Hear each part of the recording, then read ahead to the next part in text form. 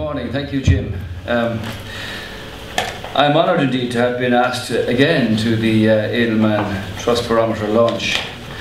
I used to say to Jim Lennon when he was a member of that august establishment down in Kildare Street that we used to have to trust him too when that ball was on its way in from on high, heading towards the posts. Anyway, I'd like to say that it's a pleasure to be here again, and to meet at a time actually when the need for trust was never stronger. In Stalingrad on this day in 1944, the siege was lifted. After 900 days and 650,000 people dead, that siege was removed. And during that period, students studied and sat and completed their exams. Shostakovich composed his 7th Symphony, and the treasures of the Hermitage were hidden. And amidst the wreckage of that city, people got on with their lives and life endured. And the human spirit went on. And in the same way, in this country, we've been under siege. Though in our case, there wasn't an enemy bombardment. Instead, it was, as they say, friendly fire from the banks, the property developers, the experts, the watchdogs, and the government. Those gifted with the most precious possession that a democrat has, their vote and their trust. And still, we get on with it. Because for too many of us now, life has changed utterly, but it obviously continues. The next 4 weeks, this country starts its journey of recovery. In fact, I could say it's a journey of redemption. Because I believe that in a time of national trauma, of national suffering, indeed of national betrayal, that we need a new redemptive politics, a new redemptive trust, indeed a new redemptive government. I believe that we need a new political engagement, a new political language, and above all, a new political plan, so that a new government can engage again with people whose hearts have been broken, whose dreams have been ruined, whose trust has been shattered by old government, by old politics, by old system that has proven itself to be elitist, divisive, corrosive, and eventually self-destructive. Yes, and absolutely defunct.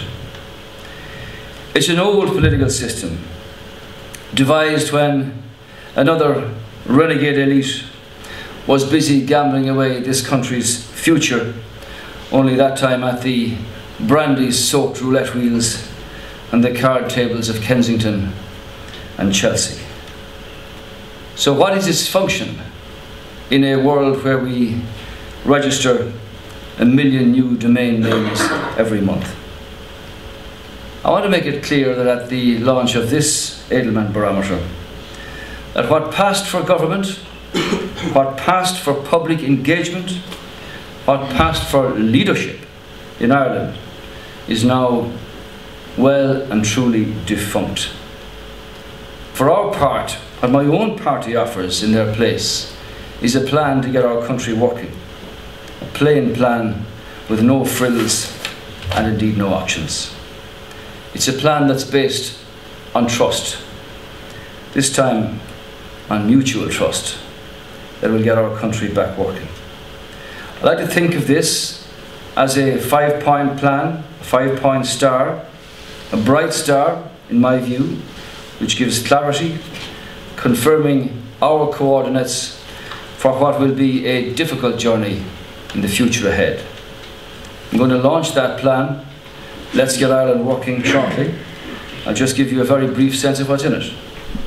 Protecting and creating jobs, fairer budgets to keep taxes lower, a completely new health system, reforming the public service, and politicians will lead by example, because we cannot fix our economy until we fix our politics.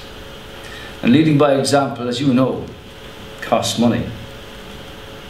It's hard to imagine that back in November 2009, when I proposed the abolition of Seanad Éireann, it certainly didn't leave everyone in the Fine Gael party ecstatic, or indeed others around the country. But in my view, good government, modern government, proper government, cannot please all the people all the time. And as the evidence of the last 10 years shows, nor should it try.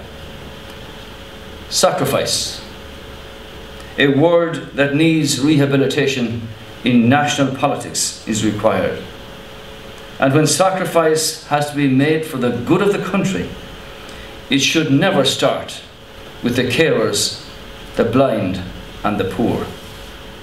Sacrifice never starts with the shell-shocked new poor, the hard workers of this country, the former taxpayers about to lose their homes, along with their dignity, along with their hope, and in some cases, even sanity itself. No, in my view, change on the next occasion will start at the top, with the Taoiseach's office and the government. Because I do believe in Kennedy's dictum, of those to whom much is given, much is required. A good government, as you know, has to serve the people, all the people, acting in trust on their behalf. A good government must only serve their country, never its cronies, its insiders, or itself. And when people see their politicians leading by example, little by little, that vital and now pulverized mutual trust will be rebuilt, restored and strengthened as a demonstration that politics actually can and does work. On radio stations all over the country, I hear, with respect to them, well-paid pundits and government cheerleaders saying, well, we are where we are. We have to move on. Go and knock on 1,000 doors. Knock on 1,000 doors.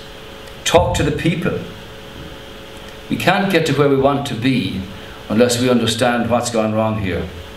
And make no mistake about it, fundamental wrongs have been done to the people of our country and to our reputation. And that reputation has been damaged internationally at great cost to our people and in many cases to elements of our economy. Repairing that damage and rebuilding that trust is eminently possible. They're out there waiting for that vein to be plugged in again, and it will have to be and will be a priority of the next government. But I have to say to you that of the thousands of people that I have met in the last 6 months, of those with fragile and shattered lives, of those who have real concerns and anxieties for their families, for their futures, for the capacity to meet their mortgage, they don't say to me, not a single one of them, we are where we are. We have to move on. What they say is, never again. Never let this happen again. And they say, put a stop to it. And we will. If it falls my way that we're given the opportunity to implement our plan, my plan, you can take it that it won't happen again.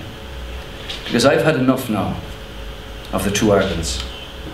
The elite Ireland that has cleaned up, and the rest of Ireland that cleans up the mess and the wreckage. Our plan for a new Ireland, an Ireland where people have work and reward, and an Ireland that works for the people, we have to create a new and very different political narrative. A narrative that hauls politics back to the centre of people's lives. In the last 2.5 years, everything else has been blown off the pages by talk of banks and structures and subordinated bond investors and bondholders and burning bondholders and all of these things, to the detriment of the hundreds of thousands of shattered and fragile lives out there in this country, who see no connection between politics and their reality. And walls of cynicism have been built up as a consequence of the failure of government to address that narrative.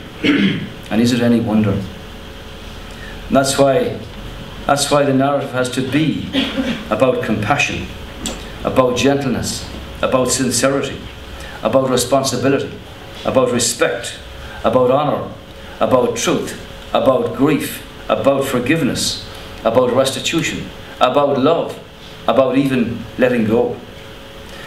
There has to be genuine expression if politics is to prove that it can embrace and lead people who now lead those fragile and shattered lives. And so we have to move on. And we will, but not quite yet, because lessons have to be learned and lessons have to be given. And when the time is ready, when trust is rebuilt, when the plan is seen to be working, because Ireland is working, because our people are working, because the government leads by example, then we will move on. And we will move on together. We will move on mindfully to a better future. I know, Jim, that from your barometer published here today, that trust in government is down 11 points, that trust in banks is down 20. These are massive losses. They're not as big as the losses in millions of homes and hearts across the country. Not as big as the wrongs that the next government must put right, because this political system is broken. It's been allowed to atrophy. We now have one of the most centralised states in Europe. We have a cabinet made up of people who are at a remove that's so powerful and so privileged, it is utterly unaccountable to the House of Parliament, the Chamber of Dáil Éireann, as it should be. Our permanent government, made up of civil servants and managers of state agencies, not you, Barry, it's our 5-point plan developed over the last number of years. For every family, every pensioner, every worker, for everyone who calls Ireland home. And central to that is trust. That's why, at a time of unprecedented challenge for this country, the last 3 generations, no government is ever going to emerge onto the future landscape with the scale of the challenge that the next government will face. And that's why we need a strong and stable government that is given its trust by the people and that will honour that trust in its delivery. In the next 4 weeks, I'm going to seek the trust of the Irish people to put our case, to change this nation and rebuild our country. I firmly believe that by 2016, the centenary of those who rose and died and took the first faltering steps towards economic independence, that we can demonstrate and prove that we are the best small country in the world in which to do business, in which to raise a family, and indeed to grow old with dignity and respect. That's the scale of the challenge. That's the breadth of the opportunity. And trust is central to that fabric. Thank you, Jim.